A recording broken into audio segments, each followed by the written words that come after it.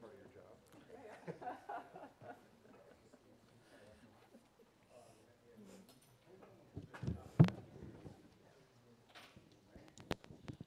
Good morning.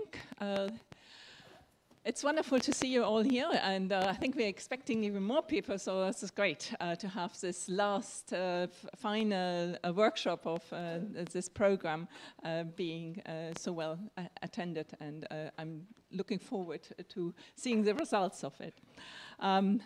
Let me just introduce myself. I'm Ulrike Tillmann. I'm the director here at the Institute, and as Michael just reminded me, this is part of my job to introduce a workshop. So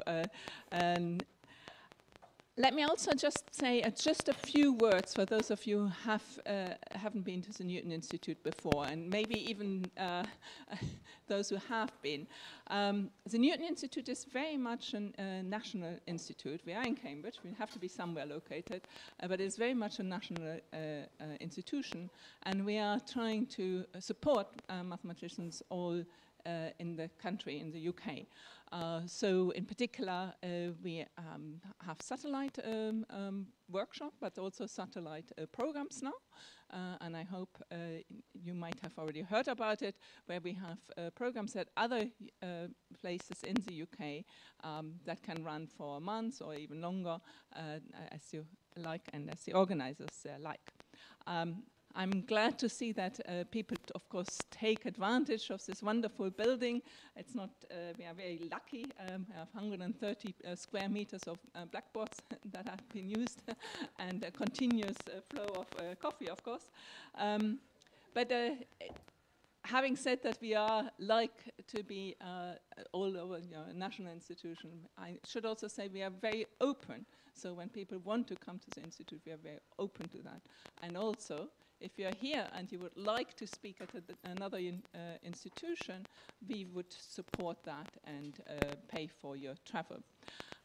Let me also say that we like to be open in a somewhat different sense as well, namely in a diversity direction. We are always very keen to support all members of the mathematical community and attract those who are maybe otherwise underrepresented, to make sure that they feel welcome in our community, and we work together with them.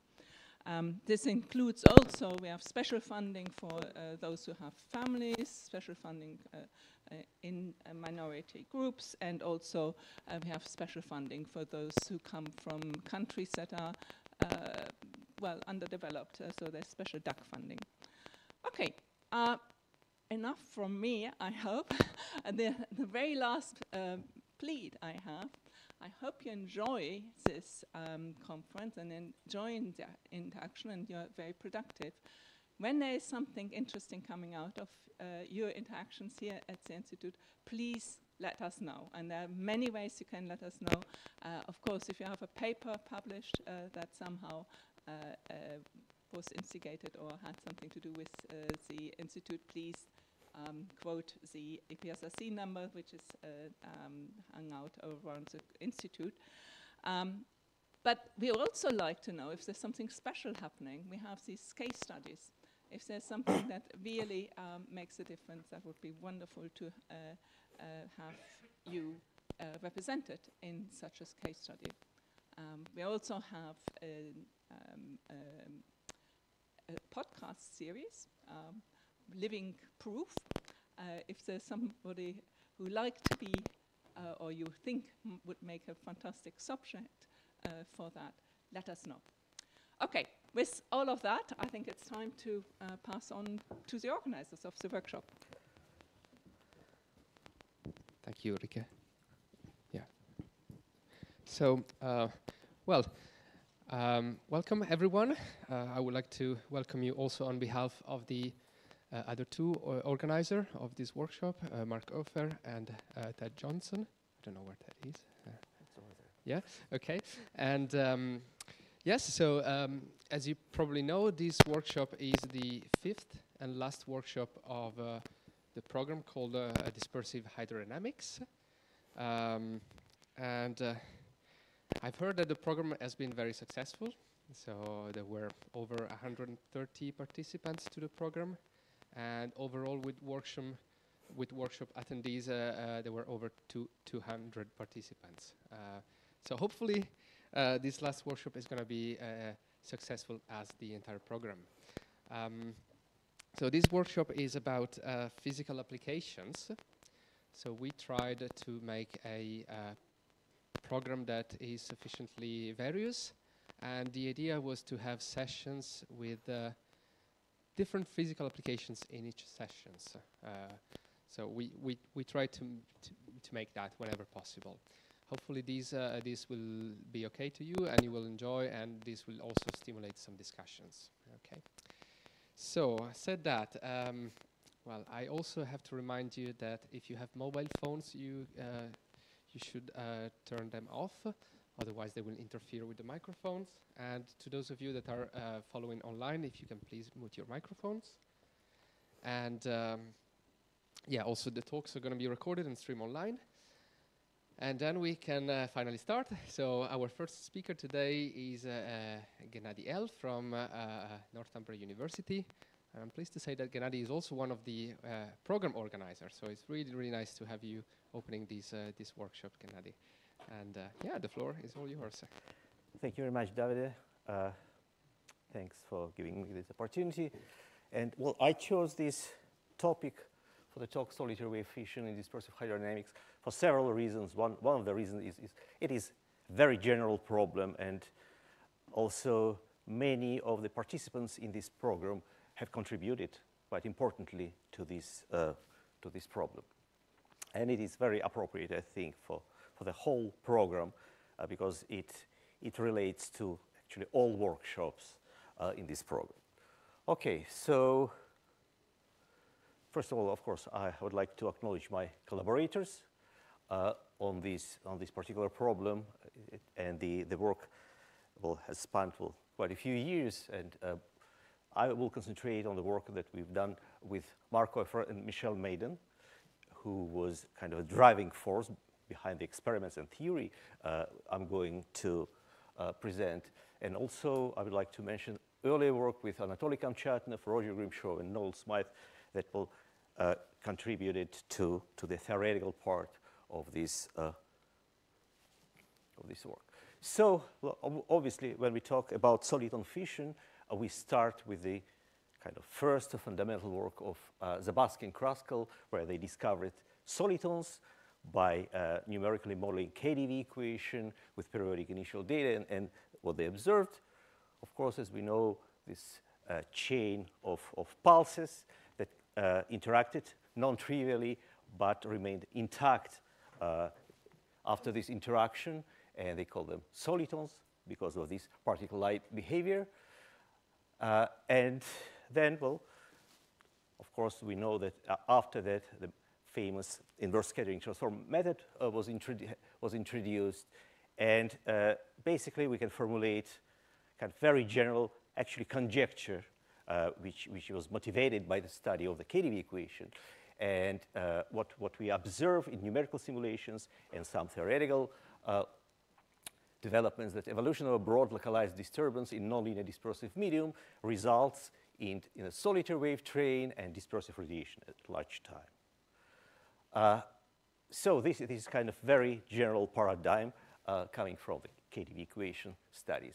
And of course, it's supported by observations, by numerical experiments, by laboratory experiments. And here are a couple of important observations. There are lots and lots of them. The first one is about, well, shoaling tsunamis, that shoaling tsunami disintegrates into these solitary wave trains. The similar effect is observed in internal waves, and there is a famous paper by Georgievich and Radekop who applied KdV theory to derive approximate soliton fission law. This is a nice picture from Farmer and Army. It's about internal waves interacting with a shelf, and we see these oscillations which represent internal solitary waves, and there are lots and lots of similar observations. Of course, we have experiments, and I would like to mention water tank experiment on the experimental realization of the Zabasky-Kraskell problem by Stefano Trillo and co-authors, well, Miguel Anarato, Gino Biondini, and others, well, Amin Chapshub. So this is experimental realization of the Zabasky-Kraskell problem.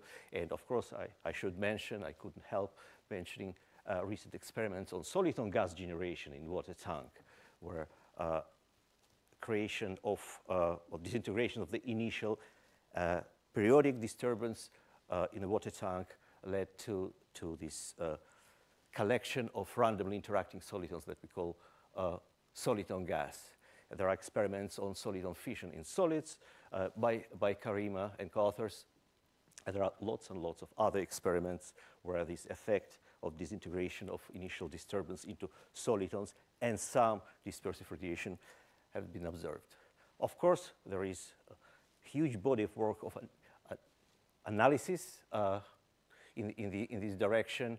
And for integrable systems, it's basically we deal with counting eigenvalues in the IST problem. And probably the first significant work belongs to Karpman. And I'll talk about this. There are many, many other theoretical works on that. And generally, it's a kind of fundamental analysis problem in general, this soliton resolution conjecture with contribution of many important, well-distinguished co-authors, and well, some of them contributed to this program. It's Jerry Bona, Bob Jenkins, Catherine Sulem, Ken McLaughlin. There are lots and lots of work. Well, Terry Tao, he's not a participant of this workshop, but well, too bad. Anyway, so this is a kind of three different streams of research related to soliton solitary wave resolution. And I'll start with the work of actually Karpman that I mentioned at the very beginning. So consider a KdV equation with small dispersion parameter. It's an appropriate model for dispersive hydrodynamics, because in dispersive hydrodynamics we have this scale separation, so it's a small parameter with some positive, nice, broad initial data, decaying at infinity.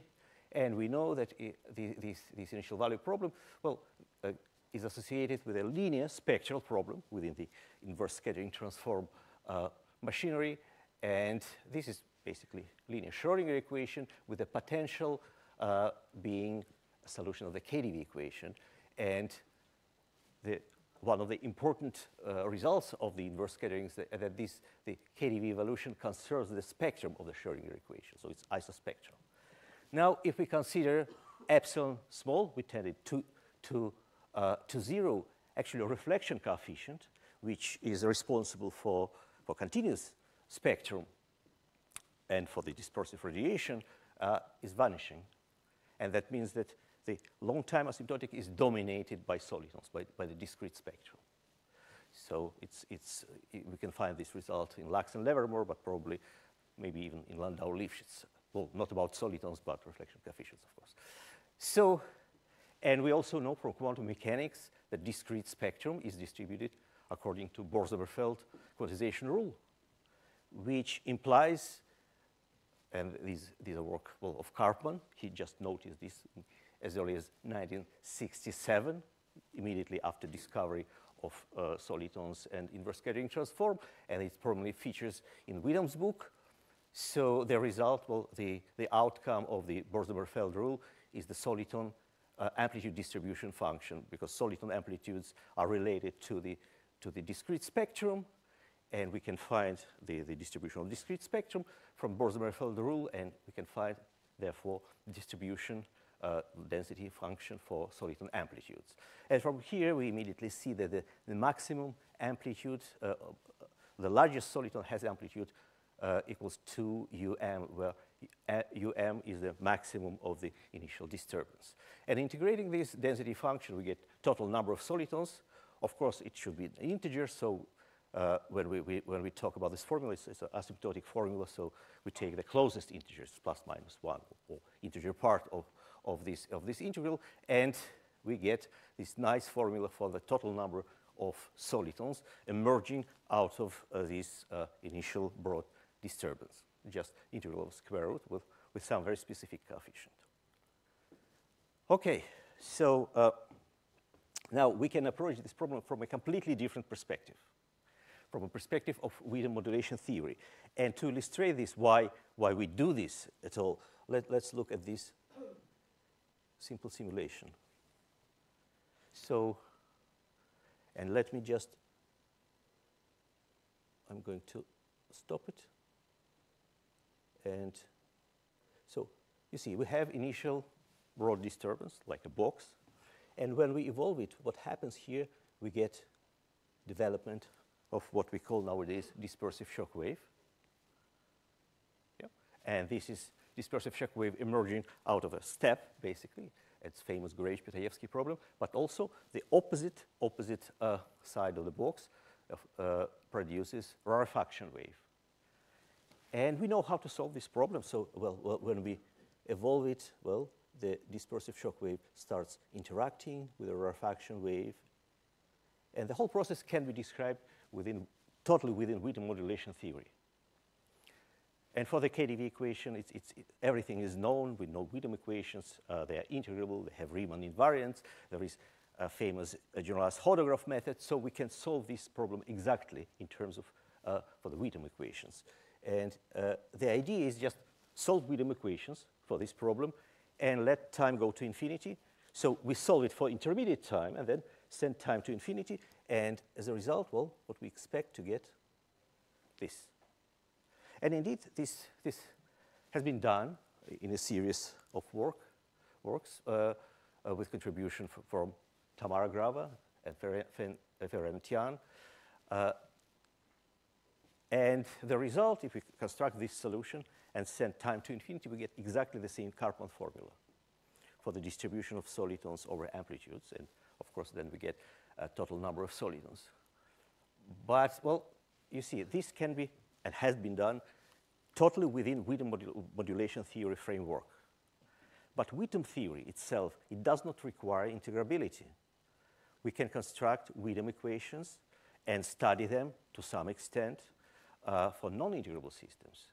And actually, in non-integrable systems, dispersive hydrodynamic non-integrable systems, we see at least numerically the same pattern. We start with initial disturbance, we get a bunch of solitons, sometimes we get, well, some small radiation, but maybe in many cases this contribution of radiation could be neglected, and we can deal just with solitons.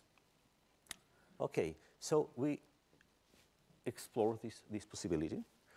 And so the key idea is to use Whitham modulation theory to describe solitary wave fission in non-integrable dispersive hydrodynamics. And this has been done for a number of equations. We did this with Anatoly Kamchatnov and Ardal de Gamal, Eduardo James, who also contributed in this workshop, Roberto Krankel. And so the method that I'm going to report today actually was introduced some time ago in our paper with Roger Grimshaw and Noel Smythe, and we developed this for Gennady equations, which are actually bidirectional and they are more complicated than unidirectional kind of non-integral generalization of the KdV equation. But I'm going to concentrate today on the application of this theory, this method, to the conduit equation, which is a unidirectional non-integrable equation. And the reason is because this equation is, first of all, it's very nice, but also it is supported by very precise experiments. So we can compare not just with numerical simulations, but also with physical experiment. And this is, again, very appropriate to this workshop on applications. And I'd like just to mention that very recently a complementary approach, but basically converging to the same point with the same result for the number of solitons was developed by Anatoly Kamchatnov. So from the very beginning, to avoid any complications, I would assume that we have, for the Whitham equations, we have strict hyperbolicity, genuine nonlinearity. These assumptions are quite difficult to verify in many cases, but we assume that we have kind of KdV-like non-integrable dispersive hydrodynamics. And our fundamental, of course, assumption will be that this resolution into dispersive shock wave, following by the formation or train of solitons. So talking about dispersive shock waves, just briefly let me mention, just describe the structure of dispersive shock wave. It represents modulated periodic solutions. So locally, it is described by periodic solution of our equation, whatever equation is. And we assume that it is parameterized by just 3 parameters, which is the case often, and it is the case for the conduit equation, say amplitude, wave number, and the mean. We could choose other set of parameters, but these are more convenient, and these are physically inspired. Then we allow these parameters to be slow functions of x and t, and we can derive equations for these 3 parameters by either averaging conservation laws or by applying multiple scale expansions or averaging Lagrangian. In any case, we get this quasi-linear system for this state vector, a, k, u bar, and this is what is often called modulation matrix. Could be very complicated. And the structure of dispersive shock wave, so locally it is traveling wave solution, periodic solution, but it's modulated and in a special way such that it starts with the solitary wave, where the wave number goes to 0. It's the definition of solitary wave, and it propagates with the solitary wave speed, and typically we have the speed amplitude relation for solitary wave, and this determines the leading edge. We assume negative dispersion, so this orientation of dispersive shock. And the opposite edge, the oscillations, they degenerate, and we get harmonic oscillations here. Amplitude goes to 0, and we call it, well, this is a trailing edge, and it propagates with the group velocity. So this is very general structure of dispersive shock wave. So, and to describe these modulations, we derive this Whitham modulation system, and we supply this system with some free boundary conditions introduced originally by Gurevich and Petayevsky, and we say that at the trailing edge, which we don't know, it's a nonlinear problem. Its determination of this edge is part of the solution. At the trailing edge, amplitude goes to 0, and we match the mean value in the dispersive shock wave with the external non-dispersive flow, which is described by dispersionless limit. For instance, the Gennady equation, it would be just solution of the Hoefer equation. And the same type of matching we have at the leading edge, where instead of amplitude, the wave number vanishes, and the mean value is attached to, it is connected to the solution of the dispersionless limit to the Hoefer equation. So it's kind of standard formulation. And now, how are we going to extract information about solitary waves from this? Well, we want to compute, well, we want to have some soliton counting function. And this function is present already in the Whitham theory. It's a wave number.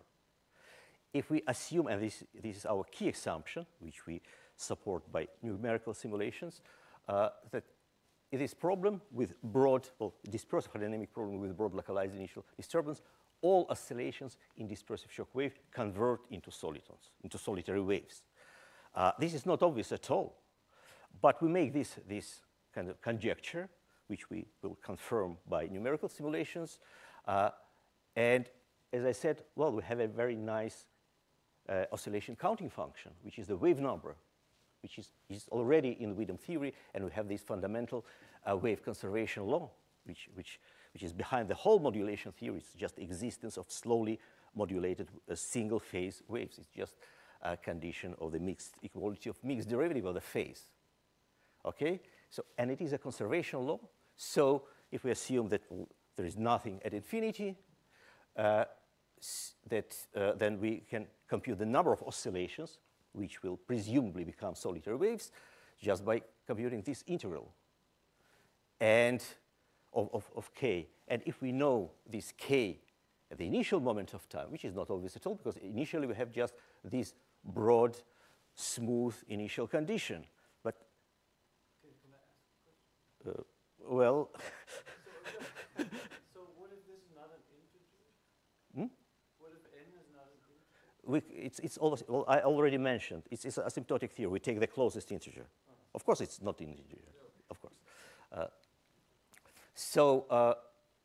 if we are able to find initial condition, so the idea is that we determine, using Whitham modulation theory, the wave number at this point where oscillations just get generated, just zero amplitude edge. Yeah? And if we find the wave number along this edge, we are able actually, and this is what I'm telling you, it's a result, to project this to the x-axis and find initial condition for this wave number using Whitham modulation theory. And then we integrate it, and we get total number of waves, which are solitons eventually, solitary waves. So this is the strategy. So we determine the wave number at the trailing edge, and then reconstruct initial data for this wave number, and then integrate it. So how it is done? How is it done? Let's consider very general dispersive hydrodynamics with initial conditions in the form of a nice hump, and we assume that everything is convex. So this hyperbolic flux is convex, dispersion relation, linear dispersion relation is convex. For convenience, we assume that it's negative dispersion, so we have this orientation of dispersive shock wave. And quite generally, we can show, and this can be shown rigorously, and also, well, I should mention works by Sylvie in this regard, and co-authors. So the modulation system in this zero amplitude limit corresponding to this trailing edge can be it reduces to this nice system of two equations, the wave number conservation law, where we have just linear dispersion relation, it's linear waves, and we have this dispersionless limit actually for the mean. This can be derived quite generally. So we have these two equations. And this is hyperbolic system with these two characteristic velocities. One of them is hyperbolic velocity, it's long wave, well, sound speed if you want. And another one is group velocity. And the harmonic edge, as I mentioned already, coincides with the linear group velocity characteristics. But it's a characteristic. So we cannot specify independently wave number and the mean, these two quantities, on a characteristic. So there must be some relation between them. And this relation, the simplest way to find this relation, okay, we can diagonalize this system, find the Riemann invariance, and make it constant, and this will give us this relation between these two quantities. But, well, the simplest way to do this is just find the simple wave curve. So we assume that k is some function of u. We substitute these ansatz into equation, and we get an ordinary differential equation for this k minus this function, which gives us this relation between the wave number and the mean value at the trailing edge. So this is nice ordinary differential equation. And the trick here, it's important that, well, we need some initial condition for this ordinary differential equation. And it is specified by the condition that for the, if we consider k at the opposite edge of the dispersive shock wave, and it follows from these matching conditions that I presented in the earlier slide, this wave number should be 0. It should be consistent with the leading edge as well. So from this equation, we get this dependence of k on u for the leading edge, for the trailing edge. And then, as I mentioned already, we just need to project this onto the x-axis, and this is done along characteristics of this simple wave equation. And basically, we just, the result is that we replace this u bar with the initial condition. And we get this total number, well, we get the initial condition for the wave number, integrated, and we get total number of solitary waves. And as a toy example, we consider how it works practically for the KdV equation. We have KdV equation with linear dispersion relation. We just substitute this linear dispersion relation and this flux into the ODE, very simple ODE with this initial condition. And we solve it immediately, project onto the x-axis, substitute the formula, and we get exactly the same Karpman formula without any use of inverse scattering transform, without any use of integrability. We get this formula, and this is exactly the same coefficient. So quite remarkable. And now we can apply this to some specific non-integrable system. And the other side of the story is this solitary wave distribution, which is a little bit more complicated. But the idea is that we make some kind of, we call it lambda sections of the initial profile and compute the number of solitary waves emerging out of this particular chunk of the initial profile. And then we can combine this information into the solitary wave, well, into this cumulative density function for the amplitudes. So it's a little bit more complicated, but the idea is the same. And it also involves kind of a conjugate set of conjugate characteristic ODE for the leading edge. So we have this conjugate wave number, conjugate dispersion relation. But everything, well, I would like to stress, everything that is computed here is just in terms of two ingredients. We have hyperbolic, nonlinear hyperbolic flux, of the, which we extract from the equation, and linear dispersion relation. Everything, all information about solitons are is extracted from these two ingredients. And now I apply these ideas. 7. Okay. So I apply this setting to very specific physical system, this famous viscous fluid conduit that Mark has extensively studied in his lab. So it's low Reynolds, high viscosity contrast flow, Stokes flow. We have glycerin and diluted glycerin, which is injected inside and forms this liquid pipe, liquid conduit. And it's quite remarkable, despite that we're dealing with viscous liquids, viscous fluids. We have, for the cross-section of this liquid conduit, we have nonlinear dispersion relation, nonlinear dispersive equations, dispersive hydrodynamics. And it describes fully nonlinear waves in this conduit. And there are some famous classical soliton experiments on this. And as I mentioned, this has been extensively studied by Mark and collaborators. And this is a remarkably good equation and system, well, a platform, if you want, experimental platform for dispersive hydrodynamics. The equation itself is non-integrable. It doesn't pass Penn-Levet test. It has just two conservation laws. It has traveling waves, solitary waves, Whitham modulations, DSWs, studied by Mark and Michel and Nick Lohman. And this is, well, the result, well, the solitary wave fission example of just initial kind of box data, which produces these solitary waves. Everything is vertical, actually. And this is comparison of modeling, well, just numerical simulation of the equation and the experiment. And you see how remarkably well this equation works for the theory. Equation works for the experiment. So we just have this equation. We extract these main ingredients that I already mentioned, this hyperbolic speed, linear dispersion relation, and we also need solitary wave speed, speed amplitude relation, which are available for this equation, so these ingredients. And we assume, as I said, hyperbolicity of modulations, pure solitary wave resolution, which is confirmed by numerical simulations, as we can see here. So this is an example of some box resolving into chain of solitary waves, and this is just integrals. There are two integrals of this equation, and we just compute this for, we can estimate solitary wave contribution and the radiation contribution, which is radiation contributes less than 1% here. So this solitary wave resolution conjecture quite well works for this system. And this is a result that will just by applying this machinery, we just get a formula for the, we start with the initial box of with W and height AM above the ground of unity.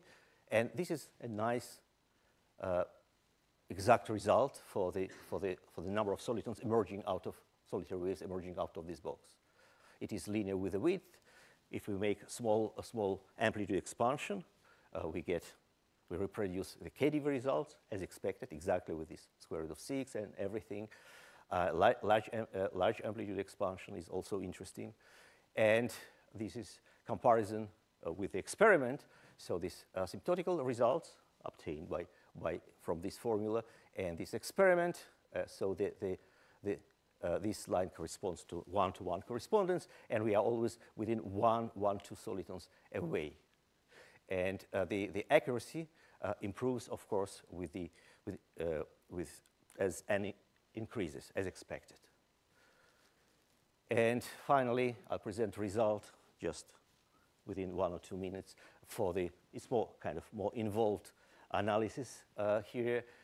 So we can compute normalized cumulative density function for a box, and this is a result following for these ODEs, characteristic ODEs, and some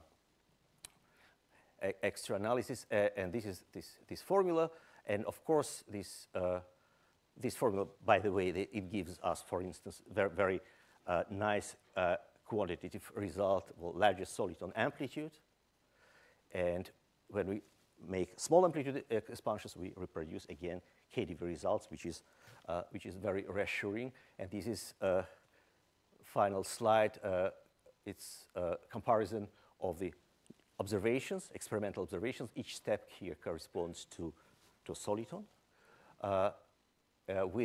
This black line is the theory, this asymptotic theory that we developed, and this dotted line is KdV.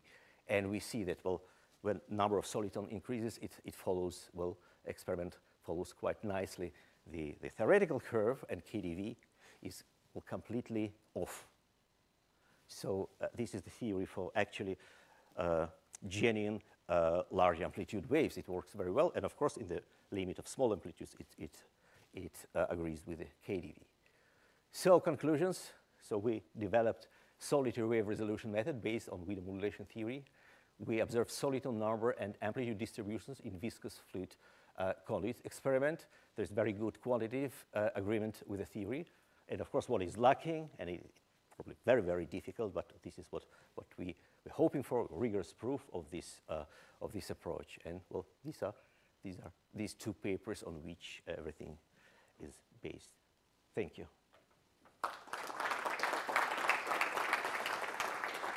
Thank you, Gennady. Yes, a couple of quick questions. In the meanwhile, can I invite the next speaker to maybe join? It's a really lovely result. Thank you for presenting it so clearly. I'm wondering if you thought about the bound offered by KAM theory as a point where your formula for the number of solitons might start to break down. Have you looked at that potential connection? So, what? In other words, if you perturb off of your integrable system far enough, yes, then you hit the bound of KAM theory, K-A-M theory, right? Kolmogorov-Arnold-Moser theory. When you perturb off an integrable system far enough, you hit a bound, and past that point you get chaos, and then your number of solitons may start to, your number of solitary waves prediction may start to break down. Have you thought about comparing the limits of applicability of your formula to that bound to see if there's a connection or not? Well, I mean, we start here with already the system which is non-integrable at all. It's not a perturbed integrable system. It's completely non-integrable system, and the whole idea is that this Whitham modulation theory, it's just applicable to non-integrable systems. Of course, rigorous proof is far away, and we confirm the validity of our assumptions using numerical simulations. But generally, you're right. Well, you can have some integrable systems, and by introducing perturbation, you can just you can break some of the assumptions here, and then yes, you're right. Well, you get different number of solitons.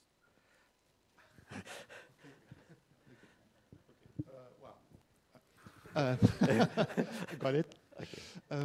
Thank you for this talk.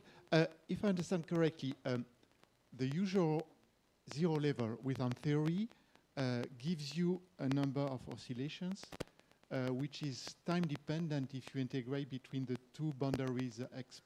Correct. X plus That's and correct. x Yeah, minus. correct. And only at t equals 0 and t infinity, kind of the two results match. Correct, but because we are interested in total number. Yeah, but could you get a time-dependent result for Yes. for n? Yes, of course. Well, I didn't present, but it's possible, totally possible. Yeah. Okay. Just integrate over the DSW region. Yeah. Yeah. Okay. Yeah. It will grow, and eventually it will go, asymptotically approach this result. Yeah. Yeah, thanks a lot for the nice. Okay, thank you for the presentation. I just have one question. So a long time ago, I tried numerically with a spectral code to count the number of solitary waves generated in the Benjamin-Ono equation, Yes. which is, by the way, integrable. Yes. Well, I found that the tolerance that I set, so how do you know what is the smallest solitary wave? It's not that simple, actually. I agree. Yeah. I agree. So yeah. I'm not sure even that it's a well-defined number if you really, and the experiment must be similar. Yeah, I mean, of course, these are asymptotic results, and we can always lose 1, 2 solitons here, which contribute to the smallest bits. Okay. Yeah. So basically, okay. So it's not an exact result. No, it's an asymptotic result, but it's as exactly as asymptotic as you get from KdV equation from the integrable theory. You just apply basically Bohr-Sommerfeld rule. Yeah. Yeah. So it's plus minus. I see. Who cares about 1, 2 solitons?